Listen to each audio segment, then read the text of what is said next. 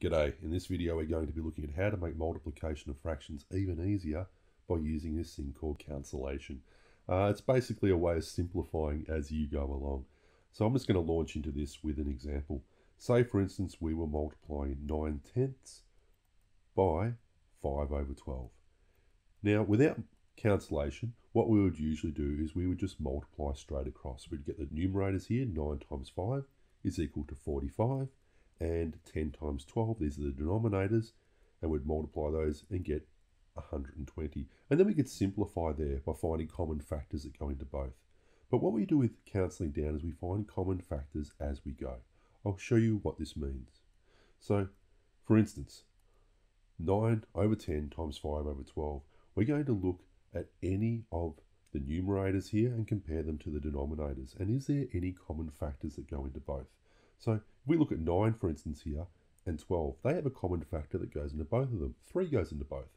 So we divide both of them by 3, and we reduce down as we go. So 9 divided by 3 is equal to 3. 12 divided by 3 is equal to 4. And we can do that when comparing any of the numerators with any of the denominators, even for different fractions, as you see. So another example is you can see 5 and 10 have a common factor of 5. 5 divided by 5 is equal to 1. 10 divided by 5 is equal to 2.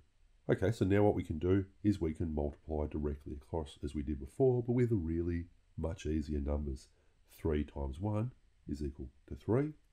2 times 4 is equal to 8. And you can check this, and we can't reduce down any further, but it's a lot easier answer than what we had before. And so that's what multiplying fractions using cancellation is.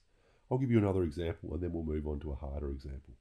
Okay, what about 4/7 multiplied by 21/24? And we'll see what that equals, but first we will cancel down. So comparing the numerators to the denominators here, we could go, okay, 21 and 7 here. They have a common factor, which is 7.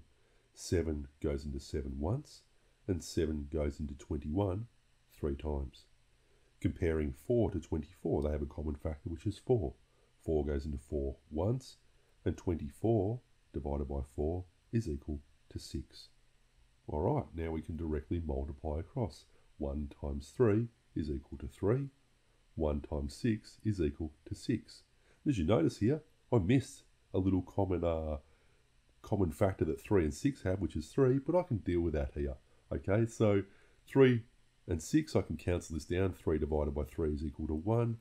6 divided by 3 is equal to 2. So I could have done it either here or I can do it over here. But it makes life easier as we go along. All right, what about one last example? A final example where this is much bigger is, say, 6/15 multiplied by 5/16 multiplied by 8/9. Now, if we were just directly multiply this across, we'd get some big numbers either here, which would be quite difficult to cancel down and take quite a bit of time. It's much faster to simplify as you go. And so let's start off, say, by looking for the obvious factors of both. 5 and 15, well, 5 goes into 5 once, and 5 goes into 15 3 times. 16 and 8, 8 goes into 8 once, and 16 divided by 8 is 2. We also have 6 and 3 here. Okay, 3 goes into both. 6 divided by 3 is equal to 2, and 3 divided by 3 is equal to 1. You can see here that we have a 2 and a 2, so 2 goes into both of those. 2 divided by 2 is 1. 2 divided by 2 is 1. I don't think we can do any more. No, we can't. So let's just multiply this out now. 1 times 1 times 1 is 1. 1 times 1 times 9 is 9. There's our answer, 1/9. A lot easier than getting this big ugly answer on the other end that we would have got and then trying to cancel down. So that's just the way we can do that. So as you can see, cancelling down is a pretty handy little thing to be able to do. If you like this video, please remember to hit the like button, and if you need more help with fractions, in the description below you will find a link to an entire playlist looking at all sorts of things to do with fractions. How to add, how to subtract, how to multiply, and even some little shortcuts you can take. So I do recommend giving that a bit of a look. Anyway, thank you for watching, and we'll see you next time.